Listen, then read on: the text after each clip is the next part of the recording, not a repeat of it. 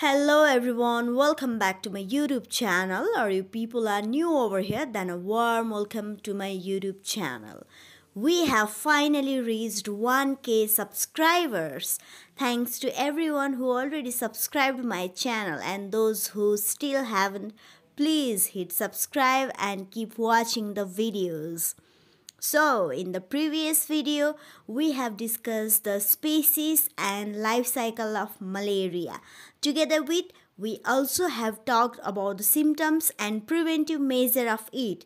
So, here in this video, we will be talking about the remaining part of malaria. Talking about the life cycle of plasmodium, we have already discussed the 3 phases which complete the stage of life cycle. First is schizogony. It is asexual reproduction by multiple fission which takes place in 2 cells. One is liver and another is RBC. If it takes place in liver, we call it hepatic schizogony, and if it takes place in RBC, then we call it erythrolytic or hemolytic schizogony.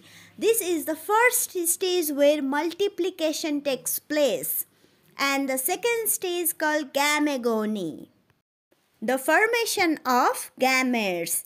The first stage schizogony is asexual, whereas gamegony is sexual phase.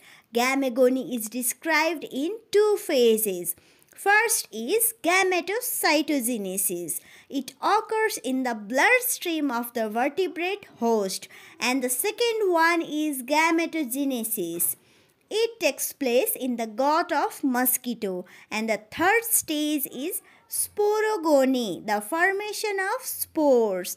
It is also a sexual reproduction which occurs on the outer wall of the midgut. These are the things which we were already talked about in the previous video. So now we will be talking about the treatment of malaria. If somebody suffers malaria, then how it treated? Let's talk about that. Basically, there are 2 approaches of treatment. One is symptom targeted and second is pathogen targeted. So firstly, we are going to take care of symptoms. So here we use antipyretic drugs. We have already discussed about the reason for rise in temperature, that is hemozoin, which is a pyrogen, a fever generating substance. So we use antipyretic drug, that means which is going to break down the effect of hemozoin.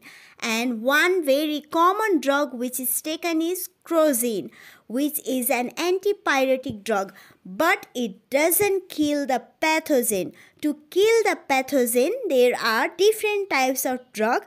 Number 1, which is very common and important drug, is quinine, which is obtained from the bark of cinchona tree.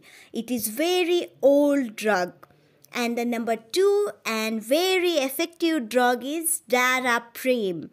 It kills the pathogen in the liver cell as well as RBC. Unless and until we kill the parasite, it will multiply there and schizogony go on and on. Whenever RBC rupture, hemozoin will be released and frequently fever will be caused. Unless we kill the pathogen, we will be not able to kill the malaria. So daraprim is very effective drug for malaria. And the most latest and recent anti-malarial drug is mifloquine. So here, together with the previous video, we have discussed the life cycle of plasmodium, the infective stage and the different species of plasmodium, including the symptoms, prophylaxis and treatments. So now we will be discussing the diagnostic test of malaria. The diagnostic test of malaria can be divided into different parts, and they are parasitic diagnosis, serodiagnosis, molecular diagnosis and culture. Parasitic diagnosis can be done either by doing peripheral smear examination or fluorescent microscopic examination or quantitative Buffy coat. Peripheral smear examination is a simple technique and is considered as gold standard test for diagnosis of malaria. Blood is the specimen of choice. It should be collected before starting the treatment.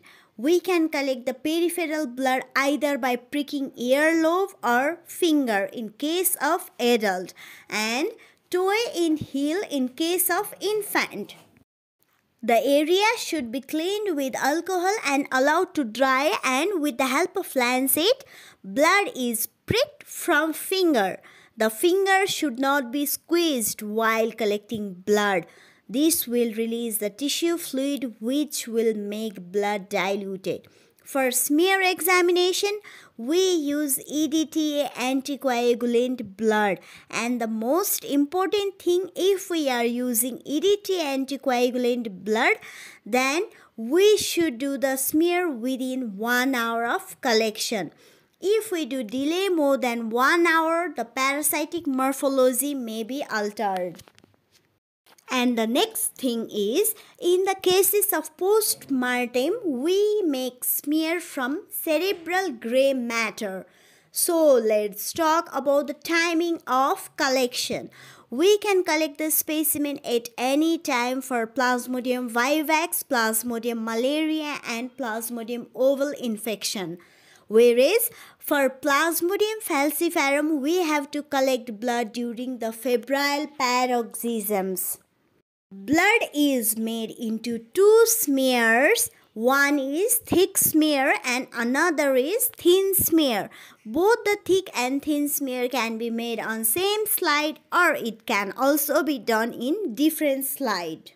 A thick smear is prepared by taking 2 to 3 small drops of blood and spreading it over an area of 2 cm. Thickness should be such that we should be able to read newsprint. It is air dried and dehemoglobinized by dipping in distilled water for 10 minutes. So now let's talk about the advantages and disadvantages of thick smear.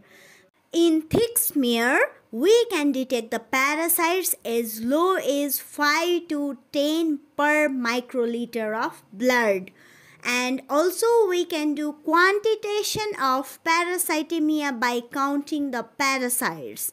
We can also demonstrate the malarial pigment.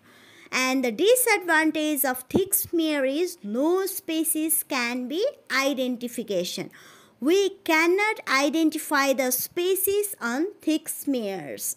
So now let's talk about the preparation of thin smear. Thin smear is prepared by taking small drop of blood and spreading over the slide using the edge of another slide. The film is air dried and it is fixed with the alcohol. A good thin film is thick at one end and thin at another end. We should consist of a single layer of RBCs, and there should be thin feathered end at least 2 cm long. And here the film always should be in central area with free margins. So now let's talk about the advantages of thin smear. In thin smear, we can detect parasites up to 200 parasites per microliter of blood. And here in thin smear, we can identify the species also. Disadvantage of thin smear is as there we are observing very less amount of blood, so there is a chance of missing parasites. And these all are about the thick and thin smears. Once the thick and thin smear are prepared, we should stain it with Romanowski stain. Here, two types of stains are available. The one is stain with both fixative and reagent, and the two is stain with only reagent. Wright stains and Leishman stain contain both fixative and reagent, whereas Jimsa stain, field stain, Jaswant Singh and Bhattacharya JSB stain contain only reagent. So in this video we have talked all the detail of malaria. Today we discuss the remaining part of life cycle of plasmodium, and we talked about the different drugs for the treatment of malaria. We also have discussed the diagnostic test of malaria, including the smears and different stains. At last, I want to ask you, how did you feel after watching my video? Please comment me if you have any further queries regarding this topic. Thank you so much for watching.